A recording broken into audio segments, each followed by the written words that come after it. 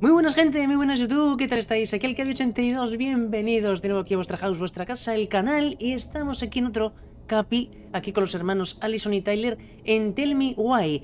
Ya sabéis, aquí estamos en la comisaría de policía, habíamos estado en el capítulo anterior un poco ahí pues entretenidillos, ya sabéis, el tema de conversaciones, explorar recuerdos y todo eso. Y bueno, se nos ha ido un poco el tiempo encima, podríamos haber acabado el capítulo anterior pues buscando aquí el tema de los ficheros, pero gente, no dio para más. Pero continuamos justo aquí, ¿vale? El despacho aquí donde están los ficheros, ¿vale? He apuntado aquí unas notas, ¿vale? Respecto a lo de a los comentarios de Alyson, ¿vale? Para que no se me pasaran por alto, las tengo aquí. Tenemos que encontrar el R6... R68653, R... Sí, algo así, R68653. Y es algo antes de los 90. O algo así, que el fichero de ellos, ¿vale? La ficha de esto, del caso de ellos, pues es de los 90. Así, antes de los 90, perdón. Así que bueno, vamos a ello. Pero como siempre, gente, nada más, solo agradeceros pues una vez más el apoyo al canal. Los que estáis ahí como siempre, apoyando, muchísimas gracias de verdad. A los nuevos que estéis por ahí, pues también bienvenidos. Y por supuesto que el canal sea de vuestro agrado en cuanto a variedad de contenido, que es lo que me encanta a mí, pues... más o menos pues dejar claro, ¿no? Que me gusta mucho más el variedad del contenido siempre... dentro de mis gustos, por supuesto. Así que chicos, nada más, continuamos, ¿vale? Continuamos aquí con Tyler, que es en este caso al que estamos aquí jugando con él. Vale. A ver, vamos a mirar cosillas.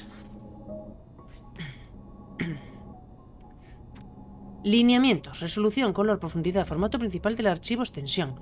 Material con texto sin imágenes, minutos 150, ideal 400, escala de grises 8.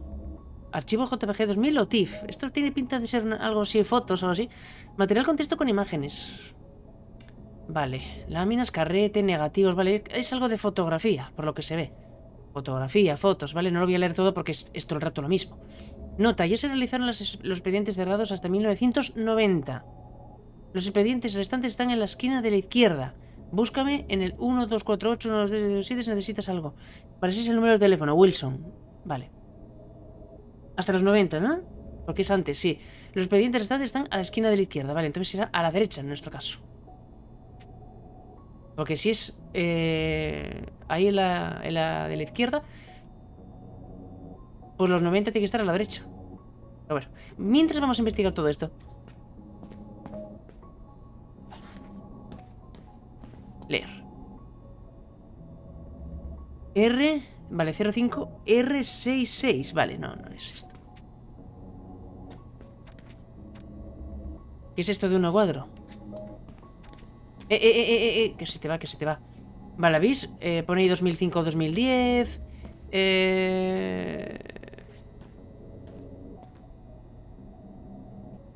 05R66.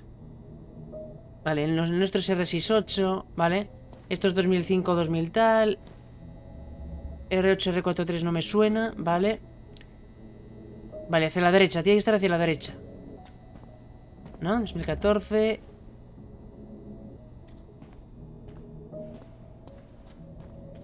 De... Esto es no sé qué 01com.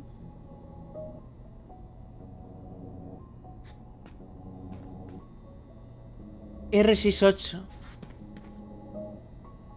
Vale, dijo antes de los 90. Vale, estos son centímetros.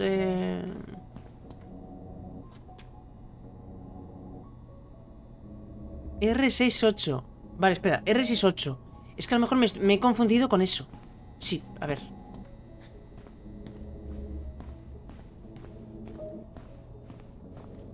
Vale, R66. Puede que me haya confundido, esperar. R72. R18. Vale, pues está un poco más complicado de lo que parece. R61, aquí. ¿Puede ser este?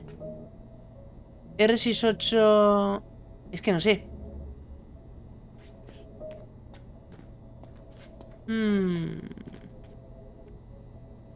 Puede ser este.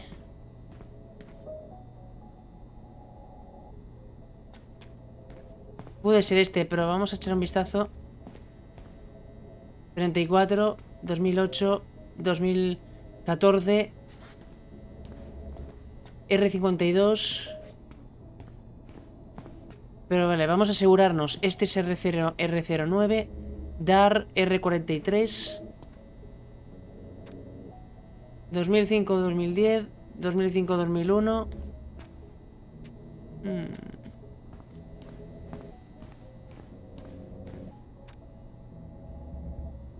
Puede ser este. Vamos a tomarlo. Here we go.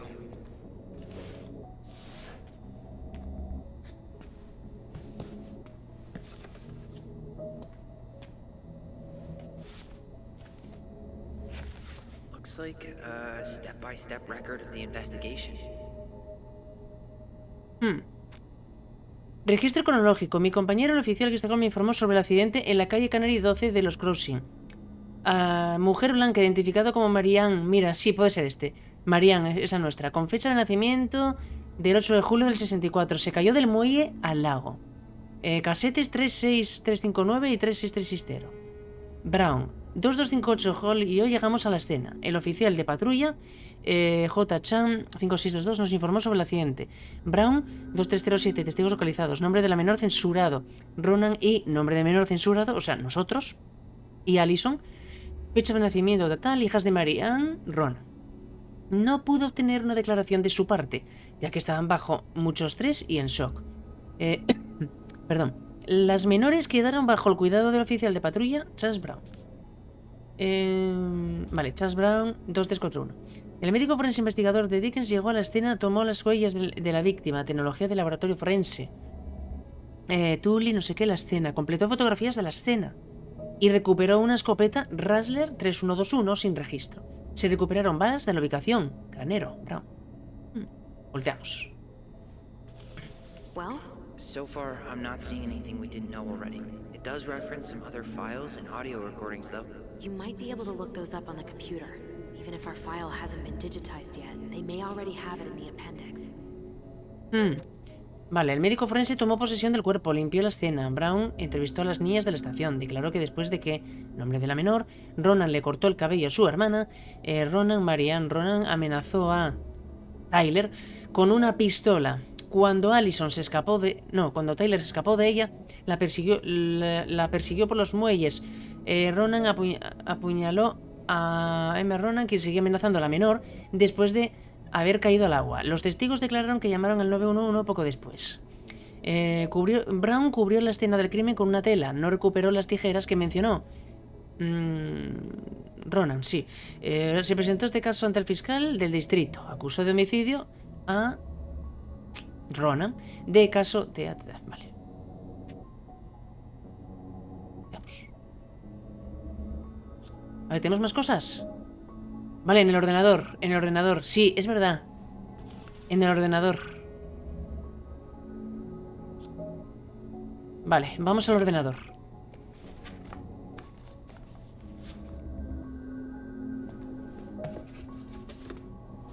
Dijo algo del ordenador.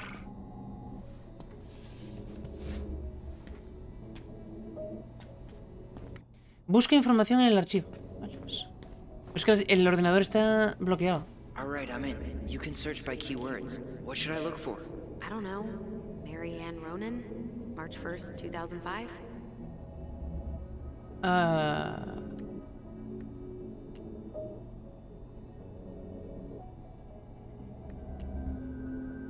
Vale, gracias. Aquí, informe del crimen. Última actualización, informe de homicidio de 24 horas, información de la víctima.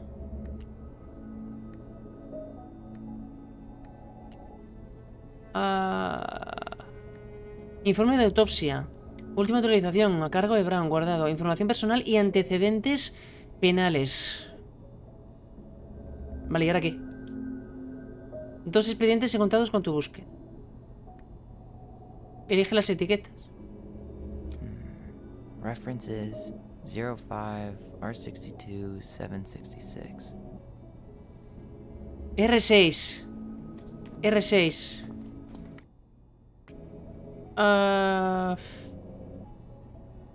Mierda, es que... A ver, déjame ver un momentito.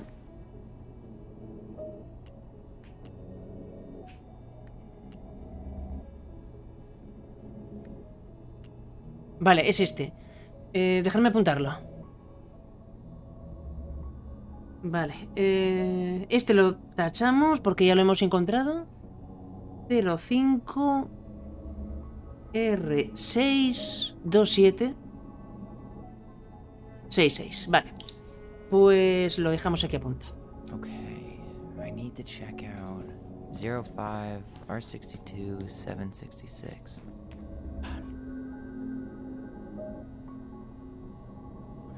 R66, no. Es R6 2766.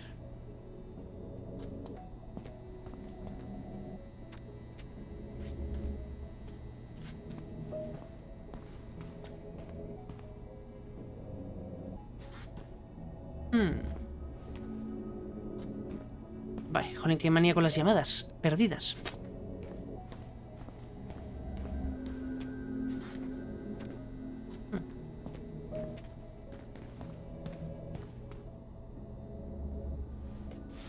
No, no, no, no, este es el de antes.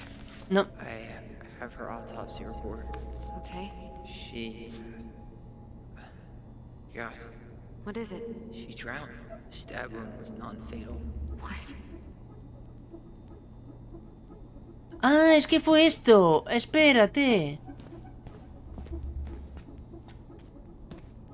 Meca, es que lo he cogido muy rápido. Ahora, es que... ¿Ahora qué pasa aquí? Busca información en el archivo. Vale, gente, es que no sé qué pasó. No sé qué pasó. Estaba aquí la caja y me la he comido. Ah, perdonar. No puedo leerlo. Es algo de la autopsia. A ver. Los hijos de Rona. Son 4 etiquetas. Eddie Brown.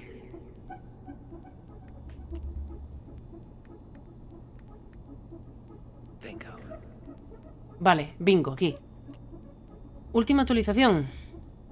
Informe de homicidio. Vale, creo que es el de al lado. Got something.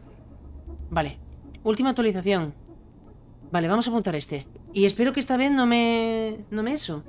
Vamos a ver. 05 01 com barra EBR. Vale, vamos allá. Reference is 0501 COMEBR.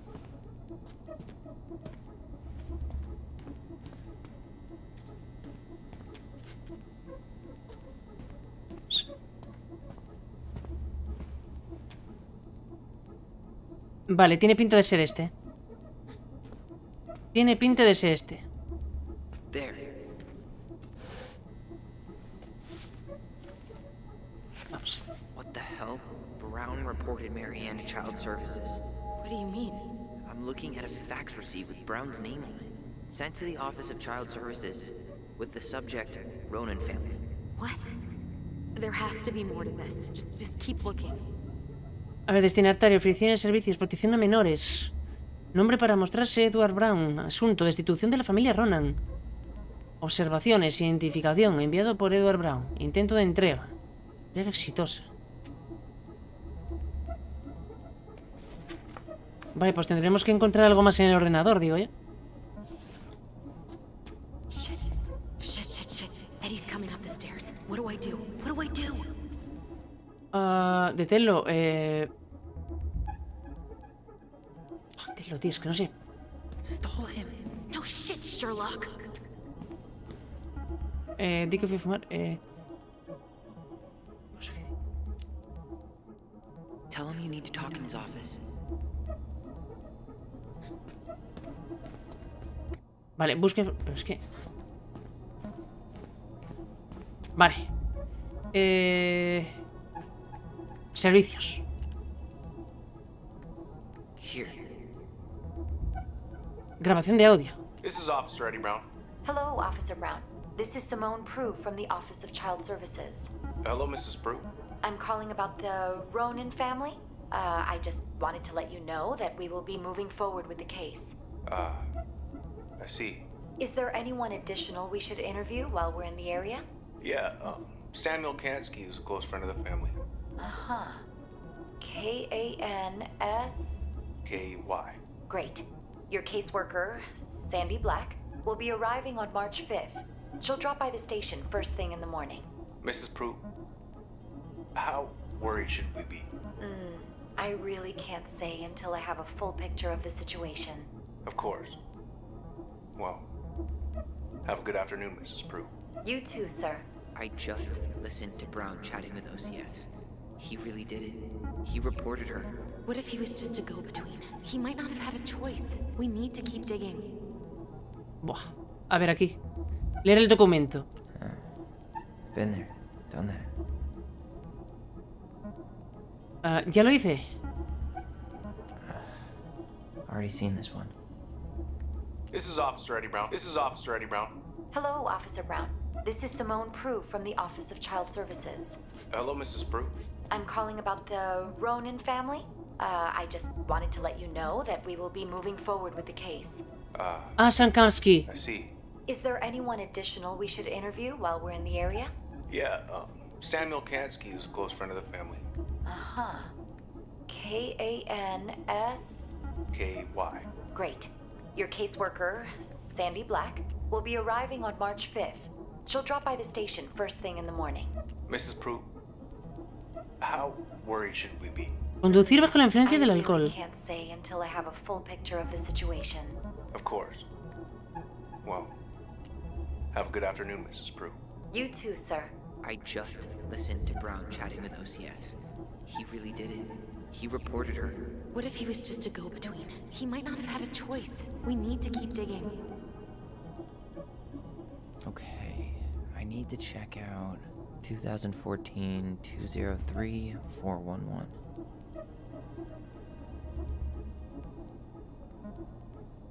Algo de 2014. Espera, es que joder. Si pudiera tener una captura.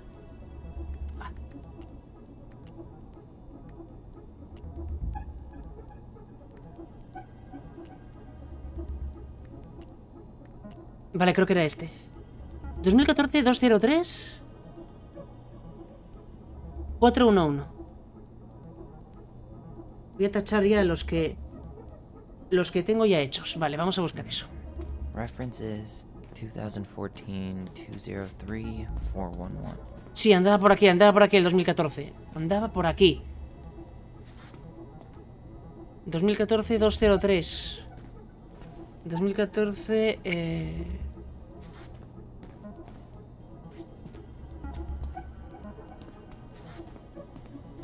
Aquí está. Okay, here it is.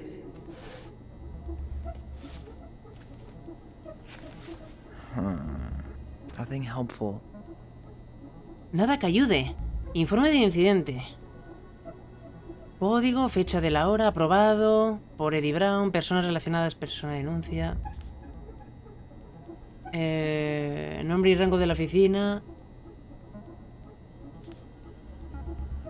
Recibimos una llamada en la que se denunciaba que había una o varias personas sospechosas cerca de la propiedad de Laura Kansky en Avenue Lincoln 1010. Llegué a la dirección aproximadamente a las 11:20 horas y me encontré con la señora Kansky. De acuerdo con la declaración de la señora Kansky, aproximadamente a las 11 la despertó un ruido que al inicio pensó que era de un oso. Tomó una Smith & Wesson 500 que encontró en la propiedad y estaba registrada en nombre del señor Kansky. Salió y hizo un disparo al aire para amenazar al animal. Después observó pisadas humanas en la nieve que iban desde la calle hacia su patio trasero. Regresó a su casa, cerró con llave la puerta y llamó de inmediato al 911. Invité a la señora Kansky a permanecer en mi coche patrulla mientras yo revisaba los alrededores. Me acerqué al patio trasero por el lado sureste de la casa y me fui hacia un cobertizo a 20 pies de esta. En ese momento escuché el sonido de un vaso rompiéndose y saqué mi arma de servicio. La puerta del cobertizo estaba abierta y la luz estaba encendida, pero confirmé que no había nadie adentro. Rodé el lado del cobertizo y encontré al señor Kansky sentado en una silla de jardín plegable. Había múltiples botellas de cerveza en sus pies y el comportamiento del señor Kansky sugería que estaba alcoholizado. Kansky dijo: siempre supe que al final me atraparía la loca Dee. Se empezó a reír y tomó algo que estaba abajo de su silla. Al suponer que el señor Kansky tenía un arma escondida, le pidió al señor Kansky que evitara moverse más. Después Kansky dijo: demonios, Dee, solo me quería tomar una cerveza contigo.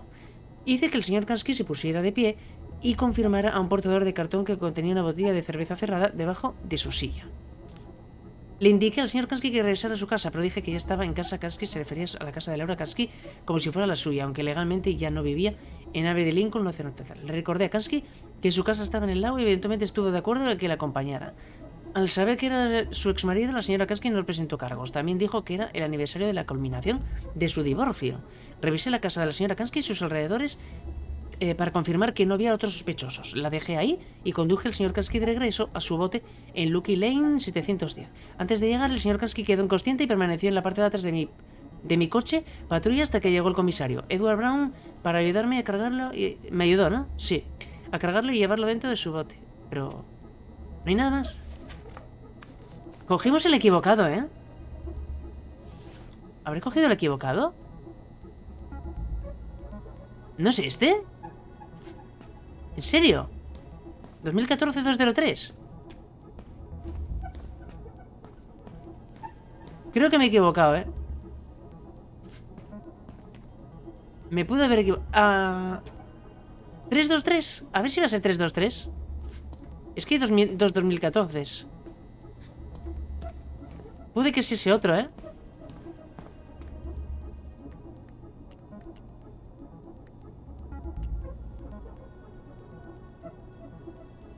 Informe del incidente.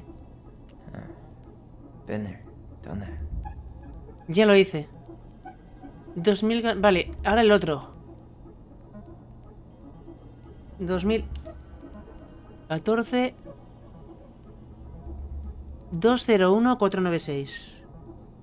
Vale, vamos con el 201. Okay, I need to check out 2014-201-496. Muy bien. 201, aquí estaba...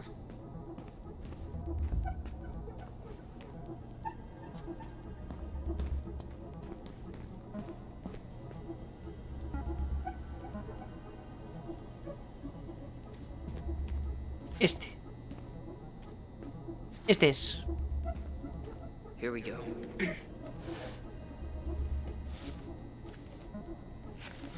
Not helpful at all. No ayuda... Pero... ¿Cómo que no ayuda en nada? Persona que denunció. Estaba patrullando a la 1:30 cuando vi que el Chevy Suspers 19173, color azul, claro, no se detuvo la señal de alto en el boulevard Cullen y la Avenida Metros. Los seguí y le ordené al agresor que se detuviera. Cuando di la orden, el coche aceleró hasta llegar a los 125 por hora. Perseguí el coche durante aproximadamente 3 minutos mientras rodeaba las instalaciones de Canary y se dirigía hacia el noroeste sobre la calle Kinge. El coche se subió a la acera y se metió al estacionamiento del centro comercial Gatineau. En ese momento se abrió la puerta del conductor mientras el coche se seguía moviendo. El conductor se salió y comenzó a correr hacia la tienda Lenny Bate. Yo me bajé de mi coche y lo perseguí a pie. Por ello pude contener al conductor, el señor Samuel Kasky, con dirección en Lucky Lane 710. Bueno, se puede observar que el señor Kasky tenía los ojos rojos y la tez rojiza. También detecté el olor a bebida alcohólica.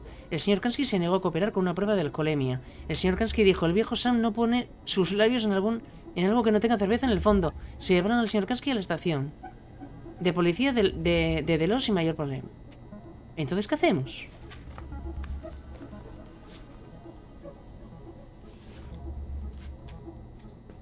Madre mía, ¿pero qué tengo que ver entonces? There was something about complaints, right? Look for that. Quejas.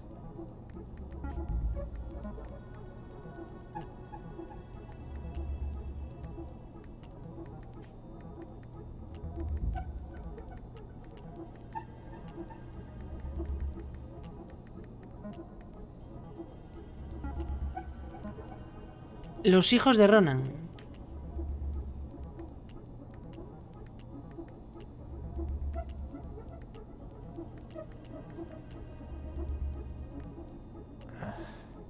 Already seen this one. Ya vimos este.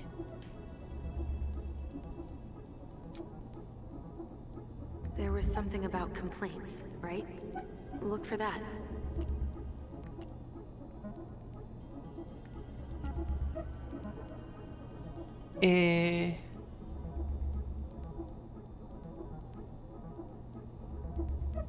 Informe de homicidio, información de la víctima, resumen del crimen. R6, ¿esto lo vimos?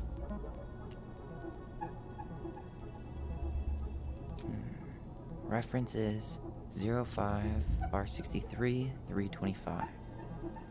There was something about complaints, right? Look for that.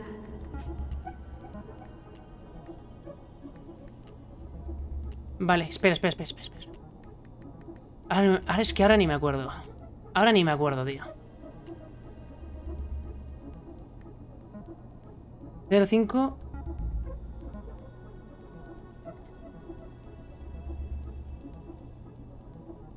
Vamos a apuntar las dos. R6, 1, 8, 8, 9. Y vamos a apuntar también la de la... Joder, gente, vaya capítulo que estamos teniendo, ¿eh?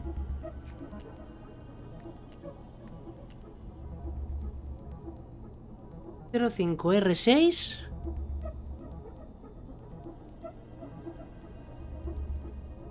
Joder, vaya lío con los archivos. I need to check out 05R63 325. Vale, primero es el 05.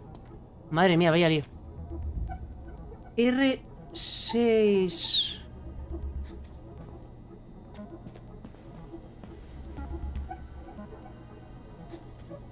Madre mía, vaya eso, ¿eh? R61.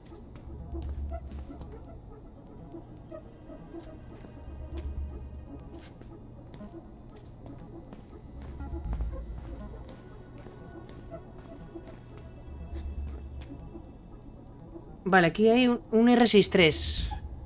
Vamos a primero a ver este. ¿No? Not this one either. Este. Where's the damn box? Vale, este. Well, that's a picture I definitely don't want to keep. Orden de detención temporal o colocación en el Tribunal Superior del Estado de Alaska con respecto a la colocación extendida en nombre de Ronan, una menor de 18 años. Orden de detención. La audiencia se llevó a cabo... Vale, después de encontrar posibles causas para apoyar la petición o después de haber determinado que la menor es una delincuente o violó un acuerdo de libertad de conducta condicional, el juzgado encuentra que, por predominio de la evidencia, la detención o colocación fuera del hogar de un pariente o tutor es necesario para proteger a la menor o a otros. Se ordena que la menor quede bajo custodia de la División de Justicia Juvenil para detención en unas instalaciones cerradas o aseguradas como el centro residencial... el residencial Firewood para jóvenes problemáticos. La DJJ tiene la facultad discrecional para dejar en libertad a la menor sin una orden judicial.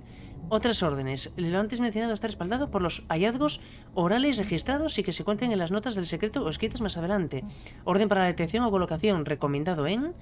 Fecha de vencimiento, vale, presidente del Tribunal Superior, bien. Y esto que no lo quiero leer. Recinto de colocación y detención, vale, pero es que esto no ayuda. No hay nada. ¿Y ahora qué? ¿Qué pasa?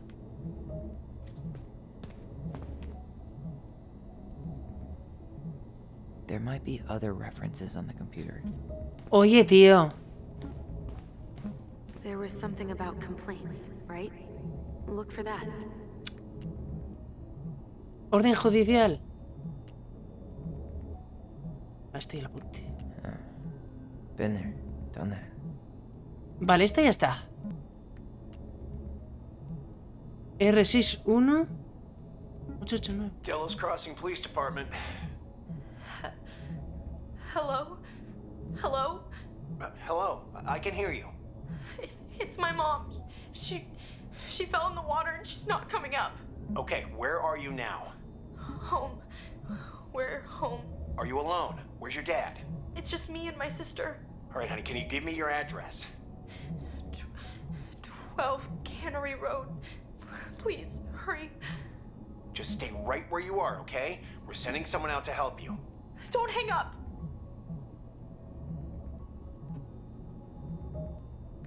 Vale. 05R61. Es que este ya lo puse.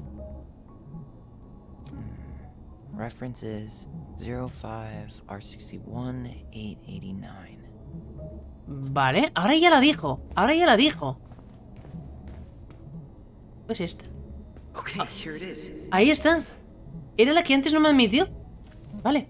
Es que no había escuchado este audio, por eso no funcionó. Por eso no funcionó, chicos, porque no habíamos escuchado antes ese audio. Vale. Informe. Vale, me voy a saltar lo de arriba y los datos. Voy directamente al grano. Ocupación desempleada, sitio del incidente, calle Canary de los Crossing, fecha y hora del accidente. Vale, vamos al hoyo. En el muelle junto al lago, la víctima amenazó con una pistola a su hija, quien después la apuñaló con unas tijeras. Por consiguiente, la víctima cayó al lago. Informe de empleados, bla bla bla, nombre del menor censurado, bla bla bla. Vale, seguimos. Artículo, arma, número de serie, propietario, Samuel Kansky. Miscelánea, madera oscura. Sí. Más, tiene que haber algo más. Man, shouldn't police reports be straight and to the point?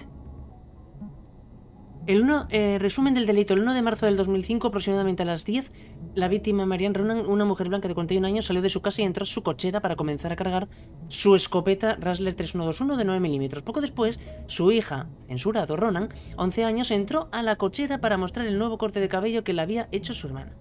De acuerdo con la declaración de la testigo, cuando vio el corte de cabello de su hija, Marianne enfureció y amenazó a censurado Ronan con un arma. Censurado Ronan huyó de la cochera hacia el lago mientras pedía ayuda. Marianne la siguió armada hacia el muelle en el lado sureste de la propiedad. Después de escuchar el ruido, la testimonio, Ronan también salió de la casa hacia el muelle, en donde observó que censurado Ronan estaba bajo amenaza de Marianne y se defendió apuñalando a su madre con unas tijeras. En ese momento, ambos testigos declararon que Ronan perdió el conocimiento y se cayó al lago.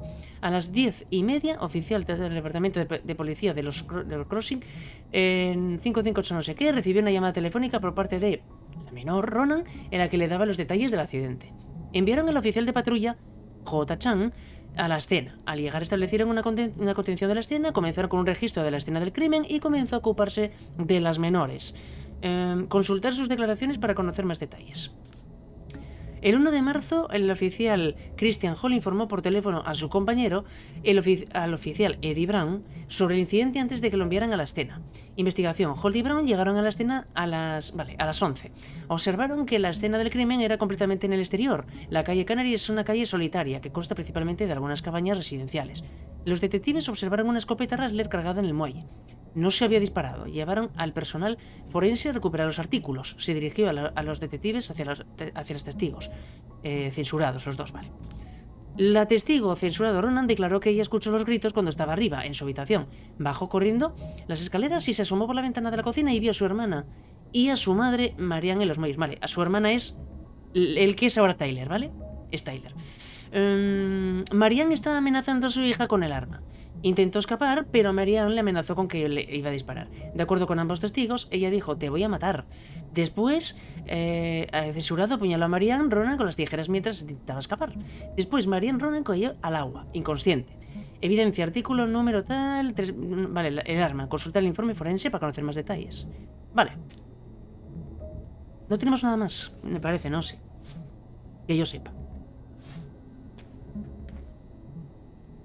Vale, ¿y ahora qué?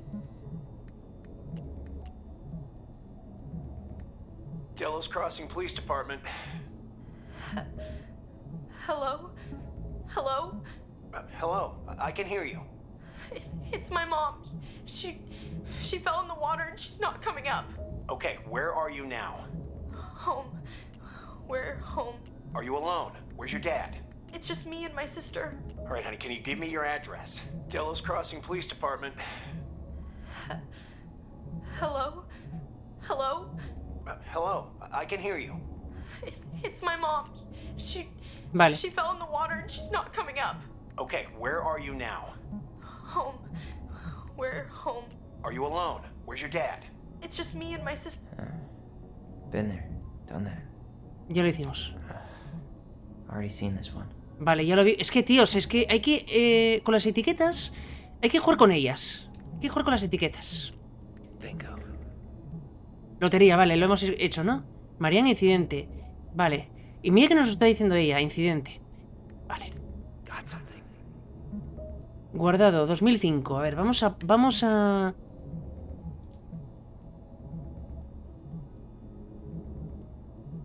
Apuntarlo, 2005.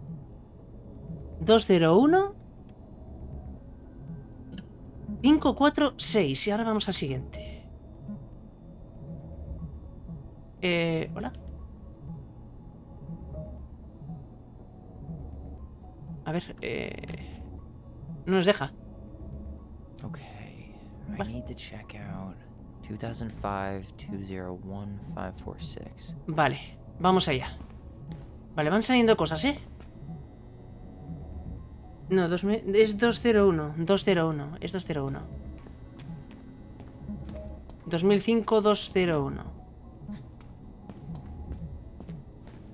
2008. Aquí. Lo encontré, es este de aquí. Here we go. Vamos a ver qué encontramos aquí. Wait, what the hell? Tessa accused her of child neglect. La acusó de maltrato, la Tessa. Qué asquerosa. A ver. Relación. El 31 de enero, aproximadamente a las 11 menos cuarto horas, Marianne Ronan entró a Bienvenid, propiedad de Thomas y Tessa Becci. La señora Becci informó que vio que Ronan estuvo buscando por los pasillos durante aproximadamente 10 minutos mientras practicaba con ella de manera distraída. La señora Becci informó que ella estaba detrás de la... ¡Qué gases! Detrás de la caja registradora y no tenía contacto visual directo con Ronan todo el tiempo. Becci informó que después de esos 10 minutos Ronan le preguntó a Becci si tenía algún incienso orgánico para mosquitos. Becci le dijo a Ronan que no tenía, pero declaró que esta petición fue extraña para la temporada de invierno. Entonces Ronan se fue sin comprar nada más. Becci informó que después de aproximadamente 5 minutos fue hacia atrás, al pasillo en donde había estado Ronan, y descubrió que hacía falta una caja de detergente. Becci declaró que recientemente había reabastecido los estantes y nadie más había entrado a la tienda esa mañana. Becci informó que en el pasado ya había sospechado que Ronan había robado de la tienda y posiblemente con la ayuda de las dos hijas de Ronan. Becci informó que también tenía motivos para sospechar que Ronan era culpable de negligencia infantil. No comen y están expuestas a todo tipo de influencias inapropiadas. Becci creía que podía haber algún tipo de abuso en el hogar. Vale. Pues nos queda una. Me parece que nos queda una. ¿Vale? Incidentes. Vale. Need to get moving. Shit. I'm sorry, Tyler. I couldn't stop him. He's coming your way. Get out. Mierda. We didn't mean I'm to. not gonna repeat myself. You're a goddamn hypocrite. I said move it. Hey! Get off me! Rather spend the night here? Come on, I said don't fucking touch me! go on. And consider yourselves lucky you're family. Hablemos en privado. You're right. Family. And for Allison's sake, we should talk. About what? We saw our file. We know about social services. Why? Why did you turn your back on her? Why did Tessa?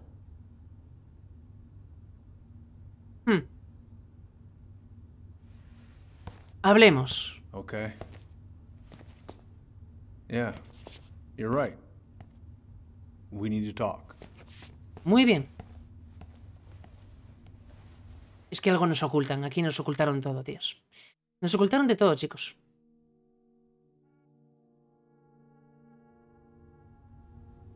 The winter before your mother's death was hard.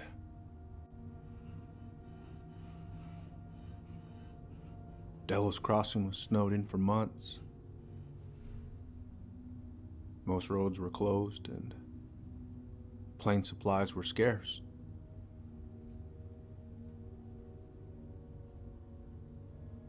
Everyone was struggling. Especially Marianne. Yeah. She was always just scraping by. And that winter left nothing to scrape up. Even if locals had found time to help her. You know, I'm not sure your mother would have accepted.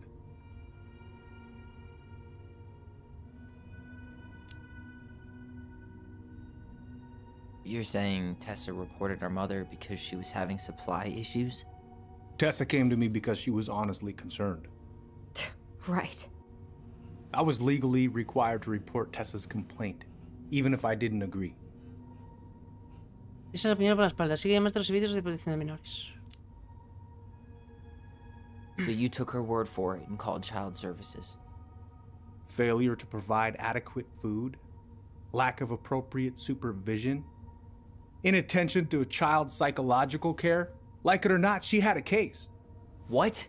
That's bullshit. Just following the law, then.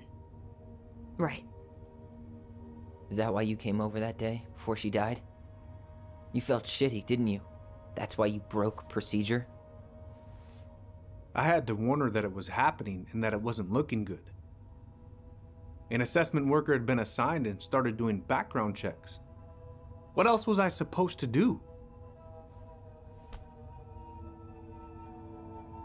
I thought always telling each other the truth was our #1 rule. Still is, little moose. And yet you still lied. Pues sí. I didn't want you two putting yourselves through unnecessary hurt. But you're adults and that was your choice to make. I'm truly sorry. Thank you, Uncle.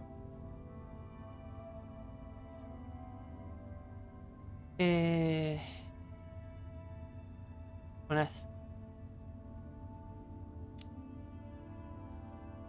Just like that, huh? Must be nice to have a daughter who lets you off the hook that easy. Eddie, you keep trying to point your finger at Tessa, but you have to take responsibility for your part in our mother's death. Pues sí. I've asked myself over and over for the past 10 years what I could have done different. I know I made a big mistake with you two here. And you've got every right to be angry. Being a father? Well, it's a pretty tough job. I've tried my best. And I'd like to try my best with you too, Tyler, if you want it.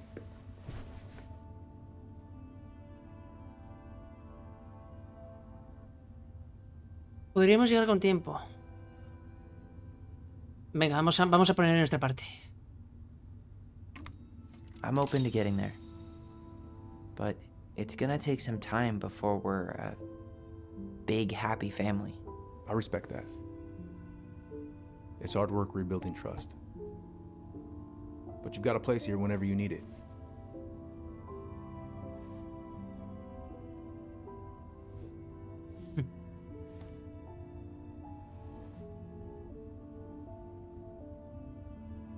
Buen gesto, buen gesto. Group hug? No. Absolutely not. Pues no. Más de que no. Vale, I'm really gonna chicos. have to kick you out now. No rest for the wicked, huh? Oh yeah. Them as wicked as it gets. I'll see you both later. Vale, sal de la estación de policía. Vale. Espera, Alyson. Madre mía, estos NPCs. Vale, pues chicos. Vamos a dejarlo aquí, vale, vamos a ponerlo en pausa porque a lo mejor se ponen a hablar solos, ya sabéis cómo son los personajes.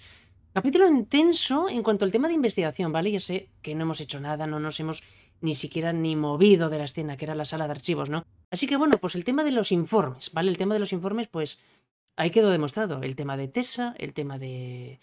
que tuvo que llamó nuestro tío, ¿no? A los servicios sociales. Y que a ver, que eso no es nada fácil de digerir, lo que nos hizo. No fue nada fácil de digerir. Y sí, vale, que fue con intenciones para no hacernos daño y tal, pero es que, a ver, nos ha puteado esa infancia que tuvimos, separados. Y bueno, y debía de habernoslo dicho, nos lo tenía que haber dicho, ¿no? En vez de ocultarlo y esas cosas. Y luego ya está pues el tema de Tessa y todas esas cosas, que veremos a ver cómo va el tema de Tessa si es que volvemos a hablar con ella. Y chicos, nada más, dejamos el capi de hoy, ¿vale? Espero que os haya gustado y ya sabéis qué hacer. Lo de siempre y como siempre. Un buen pulgar arriba si os moló, o de lo contrario si no, y si me queréis dar pues ese apoyo que como siempre os agradecería un montonazo, pues suscribiros al canal. Nada más, gente, como siempre, un fuerte beso y abrazo a todos y a todas. Muchas gracias de nuevo por estar aquí en el canal y nos vemos el próximo capítulo aquí con los hermanos Alyson y Tyler en Tell Me Why. Nada más, cuidaros, chao.